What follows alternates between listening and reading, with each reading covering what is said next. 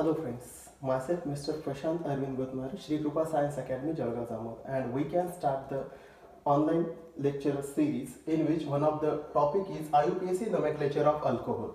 So here, in case of Iupac nomenclature of alcohol, we know that the Iupac system having its own rule. Now these rules are: select longest continuous chain of carbon atom. Then second rule is related to numbering, and the numbering should be start from that carbon atom in which functional group attached carbon atom carrying minimum number. Third rule is related to branch, and if the compound containing branch, then firstly write down the name of branch and then parent alkane or alkene or alkynes. Now next one, if the compound containing same branches, then use prefixes di, tri or tetra. And next rule is that if the compound containing different branches, it is related to different branches. So if the compound containing different branches, then firstly write down the name of branch which come alphabetically first. So keep in mind here, in case of Iupac system having its own rule. Now here one of the is alcohol. So what is alcohol? Alcohol means the any aliphatic compound, जो एक long chain compound असेल किंवा one of the aliphatic compound which containing OH as a functional group called as alcohol. So alcohol means what? Aliphatic compound which containing OH group. OH group. Okay. So keep in mind here. Now Iupac. Now it is alcohol. Now we have to switch towards Iupac. Iupac is one of the nomenclature systems which is internationally used. And Iupac, you know that Iupac having its own rule. And if we have to apply the Iupac to the any compound for its name, so Iupac having its own rule, and we have to these rules putting in the headings of all Iupac rules are applicable. Keep in mind, we have to Iupac applied to the alcohol, आणि अल्कोहोलचं नाव लिहित असताना आपल्याला Iupac चे rule apply करायचे आहेत, आणि म्हणून आपण इथं काय लिहिलेलं आहे, rule first all Iupac rules R applicable. आणि Iupac रूल्स आर अप्लिकेबल म्हणजे कोणते रूल? सो Iupac चे तेच रूल जे आपण ऑलरेडी पाहिलेले आहेत की बस लॉंगेस्ट चेन सिलेक्ट करायचे आहे. एखाद्या कंपाऊंडचं नाव लिहित असताना पहिले लॉंगेस्ट चेन सिलेक्ट करा, हे बघा इथं आपण केलेलंच आहे. त्याच्यानंतर नंबरिंग द्यायची असते, आपण इथं नंबरिंग पण दिलेली आहे. नंबरिंग देताना एक महत्त्वाचा रूल असतो, नंबरिंग देताना अशा साइडनं नंबरिंग करताना अशा साइडनं नंबरिंग स्टार्ट करायची असते की आपला जो फंक्शनल ग्रुप असेल, इथं अल्कोहोल मध्ये OH आहे तर आपण OH चा विचार करणार, तर अशा साइडने नंबरिंग करायची असते की त्या OH ला फंक्शनल ग्रुपला मिनिमम नंबर आला पाहिजे. आणि नेक्स्ट जे रूल्स आहेत ते ब्रांचेसचे रिलेटेड आहेत. म्हणून आपण जे Iupac चे रूल आहेत ते एका हेडिंग खाली इथं लिहिलेले आहेत, all Iupac rules R applicable. आपण वन बाय वन एक्झाम्पल पाहताना ते नंतर पुन्हा पाहणारच आहे. पण प्रत्येक कंपाऊंडचं नाव देत असताना Iupac चा एक स्पेसिफिक रूल पण असतो. जसं इथं Iupac चा अल्कोहोलसाठी एक स्पेसिफिक रूल आहे, तो म्हणजे काय, the E of chain alkane. म्हणजे चेन सिलेक्ट केल्यानंतर चेन मध्ये जे नंबर ऑफ कार्बन ॲटम असतात त्याला आपण अल्केन्स म्हणतो. जर त्याच्यामध्ये कार्बन सिंगल बॉन्ड कार्बन असेल तर त्याला अल्केन म्हणायचं. जर एखाद्या ठिकाणी कार्बन डबल बॉन्ड कार्बन येत असेल तर चेन अल्केन नसून तो चेन अल्कीन होऊन जाईल. आणि जर समजा एखाद्या कंपाऊंड मध्ये कार्बन ट्रिपल बॉन्ड कार्बन येत असेल तर तो चेन अल्काइन होऊन जाईल. ओके. सो म्हणून आपण असं लिहिलं आहे, the E of chain alkane or alkene is replaced by OM. लक्षात ठेवा, अल्कोहोलचं Iupac नाव लिहित असताना, चेन अल्केनचं नाव लिहित असताना त्याचा ई रिप्लेस करून आपल्याला OL लावायचा आहे. पण आपण पुढे काय लिहिणार पहा, बट बिफोर OL, म्हणजे त्या OLच्या अगोदर पण आपल्याला काहीतरी मेन्शन करायचं आहे. म्हणून but before OL mention the लोकंट of OH group. याचं मिनिंग असं होते की अल्कोहोलचं नाव लिहित असताना पहिले चेन अल्केन घ्यायचा, त्याचा ई रिप्लेस करायचा आणि OL लावायचा. पण तो OL लावत असताना तो जो OH आपल्या कंपाऊंड मध्ये प्रेझेंट असेल त्याचा लोकंट, त्याचा नंबर लिहिणे खूप आवश्यक आहे. म्हणून हा रूल होतो, the E of chain alkane or alkyne is replaced by OL but before OL mention the लोकंट. लोकंट means number of OH group. हा स्पेसिफिक रूल आहे. हा Iupac चा स्पेसिफिक रूल अल्कोहोलसाठी आहे. आणि जे कॉमन रूल्स आहेत जे आपण एका हेडिंग खाली इथं लिहिले, all Iupac rules R applicable, मी पुन्हा रिपीट करतो, ते रूल्स आहेत. Select longest continuous chain of carbon item, then numbering चा रूल असतो. So numbering should be start from that carbon item in which OH attach carbon item carrying minimum number.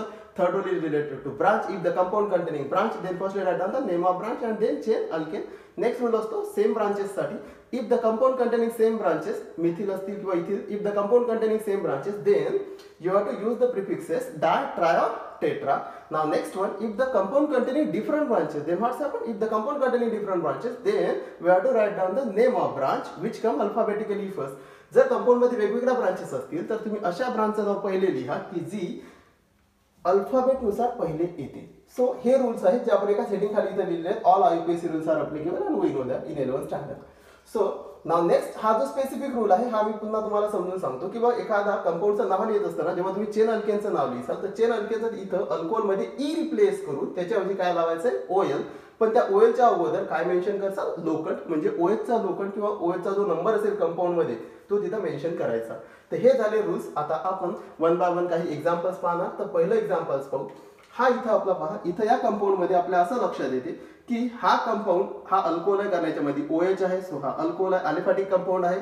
पण main महत्वाचं असं असतं याच्यामध्ये की याच्यामध्ये एकच कार्बन ॲटम आहे आणि एकच कार्बन ॲटम जर असेल तर पहिले आपल्याला हे लक्षात ठेवावं लागतं त्याच्यामध्ये कार्बन कार्बन सिंगल बॉन्ड आहे, कार्बन कार्बन डबल बॉन्ड आहे, कार्बन कार्बन ट्रिपल बॉन्ड. एकच कार्बन असल्यामुळे ऑफकोर्स इथं काही तिथं डिफिकल्टी नाहीये.